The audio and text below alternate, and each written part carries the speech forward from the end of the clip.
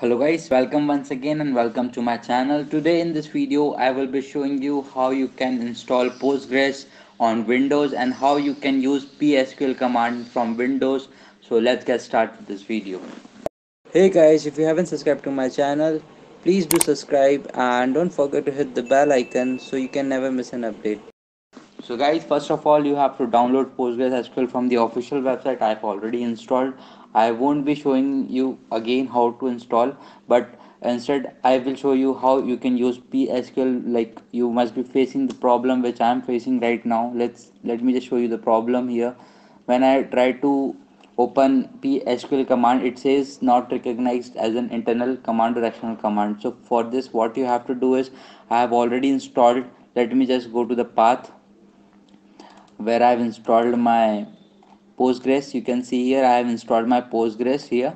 This is Postgres 15 and you can see the bin folder here. So I want to just run PSQL command which I will be using to import and export my database. So first of all, what you have to do is, after installation you will able to see your folder, bin folder here. And once you can see this folder, what you have to do is you have to go to the properties of your computer and then go to advanced setting, and here you will able to see environment variables. So environment variables you can see here, and here you can see system variables. So here what you have to do is you have to go to the path variable. You can see, and the values are here, you can see. So you have to just click on edit, and here in this way you have to just paste the path.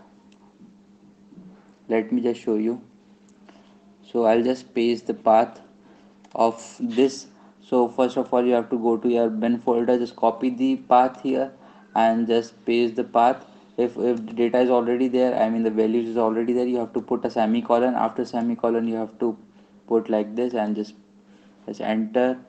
Okay and okay. So guys, that's all. You can see here I can run my PSQL command now, and let me just show you. Now it's asking me for password here, so I don't remember exactly my password.